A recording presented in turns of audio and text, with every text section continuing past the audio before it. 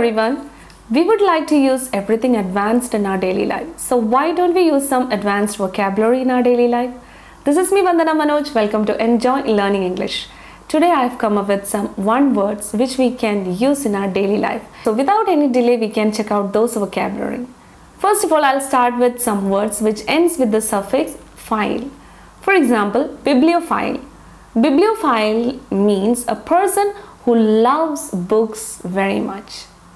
Okay, we can say like he is a bibliophile. Next word is a little bit different. A person who loves cats. Who is it? A person who loves cats. He is known as ailurophile. I repeat, ailurophile.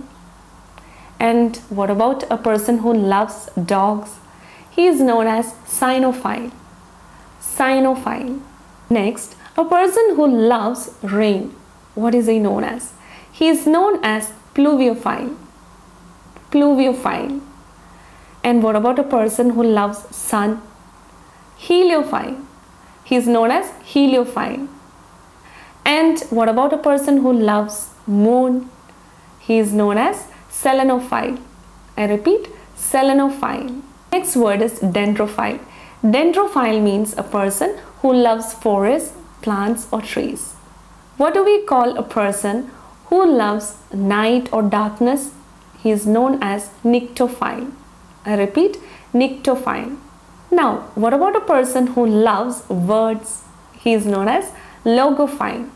He is known as logophile. Now tell me a person who is magnetically attracted to sea or ocean. He is known as thalassophile. I repeat, thalassophile. Now tell me, what do we call a person who has strong liking for the things, artifacts or aesthetics from the past? He is known as retrophile. I repeat, retrophile. Now comes the last word. What do we call a person who loves to be in the bed? He is known as clinophile. I repeat, clinophile. Now you tell me which phile you are. Regarding me, I am an ailurophile, logophile, pluviophile and thalassophile. So what about you? I would like to know about your taste. Please comment under this video and I'll be eagerly waiting for it. Thanks for watching.